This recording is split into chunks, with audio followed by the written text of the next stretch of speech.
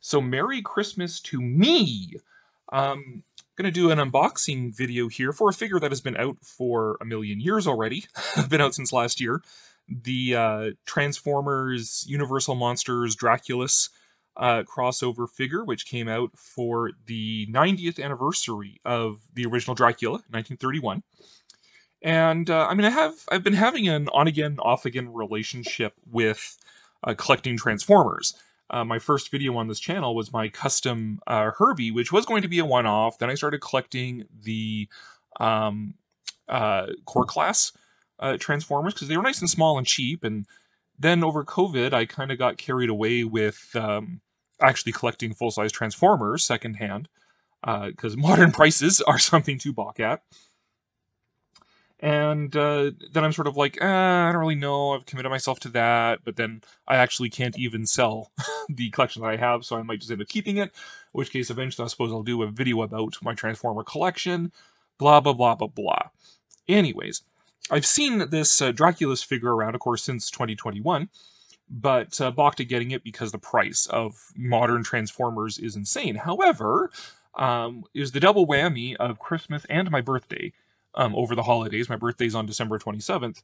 So a friend, knowing that I liked Transformers and that I love Universal Monsters, decided to actually get this for me. And rather than just rip it open, as one is wont to do on a Christmas, I'm actually going to do a little unboxing here. We'll see if this video gets the insane response that my Japanese tokusatsu videos do. Highly doubtful, highly doubtful. But here we go. One thing I do like about this packaging is that it looks like an old VHS tape. I'm not sure why they went with that particular choice, because it's not like Universal Monsters and Dracula and stuff are so intrinsically associated with VHS tapes. I mean, maybe somebody at Hasbro had the bright idea that they always watched Dracula on VHS or something. But it is a cute idea at the very least to just have that little VHS tape look to it there. But taking off the slipcase here, and there he is. Does this actually come out? What is going on here? Oh, there's the actual tape look part there. Why is this not opening all the way? Does it not open all the way? I don't know. Whatever. Don't feel like fighting with this. Maybe it's to stop people from stealing them out of the toy stores, which I'm frankly surprised this figure was intact, given that what issues have been happening with figures and open packaging losing their heads and stuff like that. But there he is. Let's actually liberate him from his prison. There we go. Those out.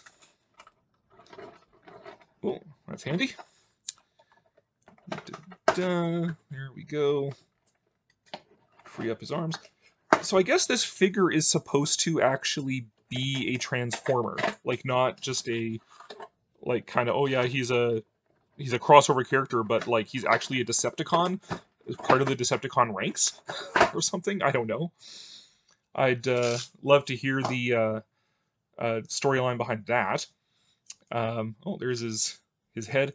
I am fully aware that this figure is a remodel of the Mind Wipe. Is it the Headmaster one, or I guess Titan's Return, as they call it? But I'm old and I don't like change, and I'm from the '80s, so there'll always be Headmasters to me. Get out his weapons here, if I can, without hurting them or myself. Come on, get out of there. I think that did it. Good enough. There's that. There's this claw thing as well. Liberate that, and his cape, which is in there, locked in there some way or another. See, this is where it'd be really handy to be able to open up the actual box. We'll figure that out. For now, right, there he is, whatever those weapons are. I have to get the, get this thing off here. Yeah, I gather he's supposed to theoretically be an actual Decepticon. part of Megatron's army. Although I am a Transformers the movie guy, so Galvatron would be my homeboy. Because having grown up in, well, let's see, born 1977, so we're do the math. What a geezer I am. And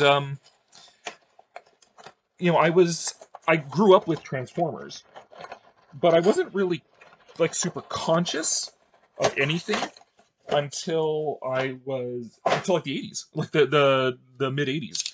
So for me, the first real Transformers was Transformers the movie. And that was the one that really captured my imagination. And those are the characters, and that's the version of Transformers that I'm still have the most affection for today.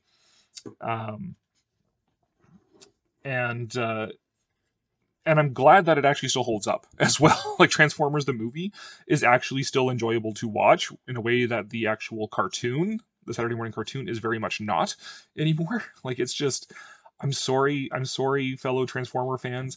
The original cartoon is just awful. It is painful to watch most of the time. But the Transformers the movie actually still holds up. A little bit wonky stuff with time, like how time works in that movie, and distance and so on. But the animation still holds up. The story is good enough. The voice acting, everything is good enough. So I still enjoy watching Transformers the movie, and that's sort of my Transformers still. But enough about that. Now we're looking at Draculus here, who, they did the most obvious choice. They took the giant bat transformer and made him into Dracula with a little bit of resculpting to try and affect Dracula's suit, his evening wear here, which is a bit of a strange choice, just insofar as it's not necessarily a look that translates well into like action figure form, like Transformer form. Like a Dracula Transformer doesn't necessarily have to be wearing the Dracula evening suit. But here we are. They went with that choice, so whatever. We've got oof. Well, we got a nice little gun there. I don't know what that's supposed to shoot exactly. Wooden stakes? No, that's against him. There's a claw thing that I guess holds like that. I suppose you could also put that post there if you wanted to do that, although not the most aesthetic look, all told. Either way, even if it goes like that, it's still like, it'd be better if the post was actually on the inside like that. Or does it? Oh, it moves. Oh, perfect. There we go.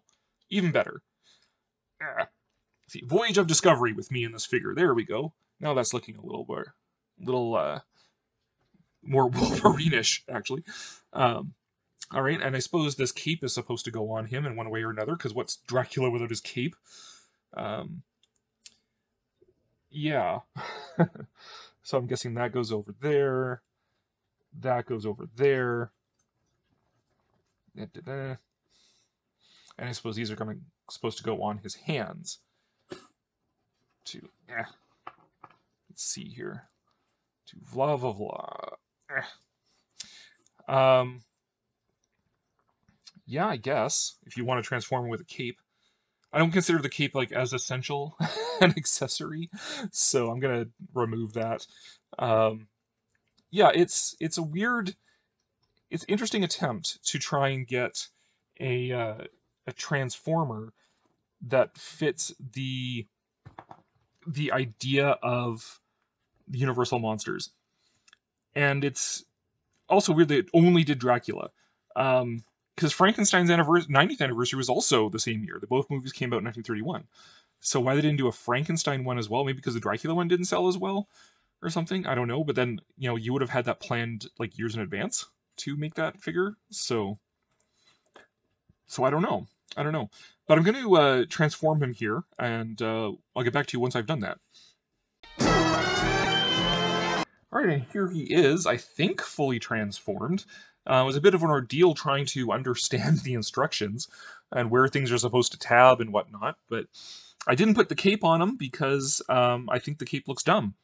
I have made that decision. It just doesn't fit with the Transformer aesthetic for someone to have a cloth cape. Yeah, here he is. Here's his back. I guess having to give him a permanent head instead of a headmaster head, or a Titan's return head or something, probably messes with the transformation a little bit. But the back's a little annoying. I guess this thing was his weapon thing was supposed to be like his tail. I guess, I don't know. Not that bats are well known for having huge tails, but yeah, that's him in bat form, which I like the bat form. Bat form is pretty cool.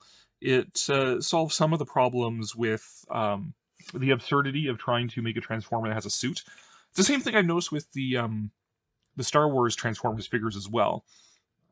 It's like I would have, not that I collect them because I'm not like a huge Star Wars fan. I suppose I could do a video about my journey with Star Wars over my lifetime, being born in the same year the first movie came out.